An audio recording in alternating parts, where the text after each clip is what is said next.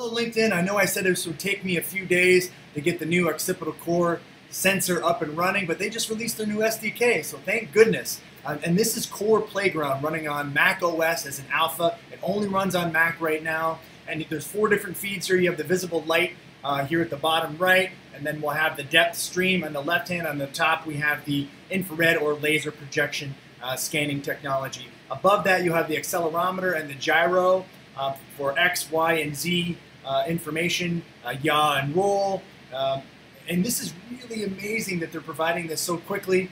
I'm obviously very excited that we can see this so fast, and we can showcase this to customers and users, and to the entire community out there that's interested in these types of technologies. But this new structure core is really the perfect sensor for augmented and virtual reality, simultaneous localization and mapping, robot vision, we call that machine vision, and other embedded applications where depth performance really matters.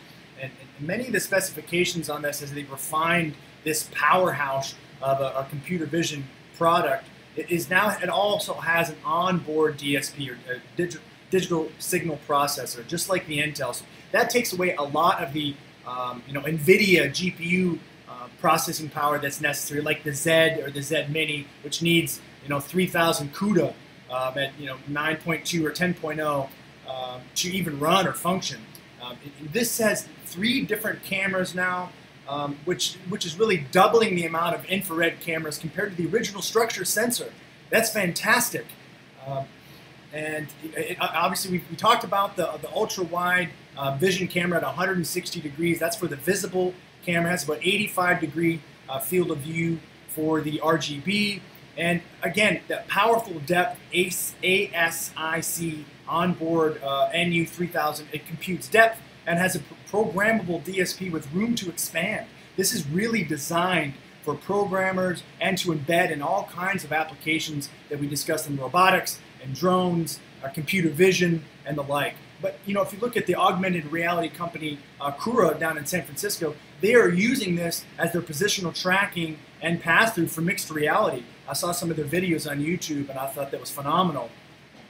But the precise depth on this, like they say, goes down to 0.3 to about 5 meters at 1280 by 960, 60 frames per second. And it also has a global shutter, so it can handle fast-moving objects and scenes outside, so environmental conditions don't negatively affect the camera or the sensors or the frames per second at different and varying resolutions.